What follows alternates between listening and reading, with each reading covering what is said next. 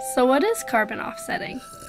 Every time we use fossil fuels for transportation, whether it be in a bus, car, or airplane, it emits carbon dioxide into the atmosphere. This type of pollution is having a devastating effect on our planet.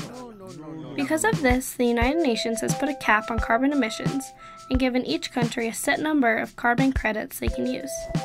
Some countries can reduce their carbon emissions to a level where they have excess carbon credits. Other countries still use too much carbon dioxide and either must pay a fine or buy more carbon credits.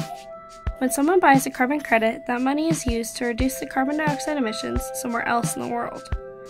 One way this happens is by planting trees, which convert carbon dioxide back into clean oxygen.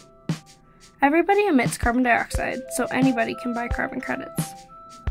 Any company, community, or individual can buy enough credits to neutralize all of their carbon dioxide emissions, thus becoming 100% carbon neutral.